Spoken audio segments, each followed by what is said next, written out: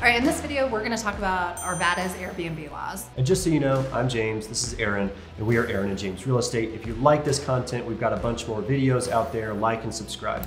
We also have a podcast that covers these topics as well. Yep. So let's get into Arvada. The main thing about Arvada is that it's a city that is right next to Denver, very close to Denver and Boulder, but it is legal to do Airbnb there. So that's exciting for people that want an investment in Boulder or Denver, but realize that they're not gonna be in compliance under the law. In Arvada, you will be. Yeah, so Arvada doesn't have the primary residence rule. That's the big name in short-term rentals. Does it have to be the place where you live, or can you actually buy a fully autonomous investment property and do it? And in Arvada, you can. So what is in the law for Arvada? The first thing is that each owner can have up to 3 short-term rental investment properties. So that's great. That's way more permissive than other cities like Wheat Ridge, where you can only have 1, but they're also more restrictive in another way. Something else to note about this is that it's 3 per person. So if you're a married couple, you potentially could have 6. Supposedly, yeah. 3 per owner, not per couple or per household. So the other way that they're more restrictive is that they have this 240 night cap. And so that's approximately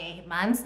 We don't necessarily understand this. If you're gonna allow somebody to do 3 investments, we're not sure why you put an 8-month cap and make the other 4 months where they have to figure something else out. But that is the situation. So while the 240 nights is annoying, it actually is still a really good investment because you're still gonna make more money than a long-term rent. And there are some other options that you can do for that 4 months. Sure, I mean, you could rent for the 240 nights of the year, and then you have another third of the year that you could rent as a medium-term rental, which Erin has written a book about, by the way, called American Nomads. Yeah, you can get a traveling nurse, a remote worker, and fill that gap. And it's a great way to do it when the Airbnb season kind of slows down in November. So you can just fill that gap when it's already going to be slow anyway.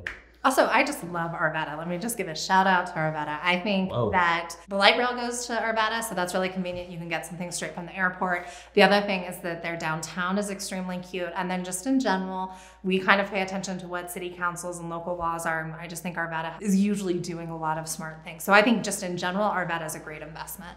If you are looking to invest in an Airbnb in Arvada, or just looking to buy, sell, or invest in some other way, reach out to us at erinandjamesrealestate.com. We have links to the website and to our podcast below, and that's where you can find more content.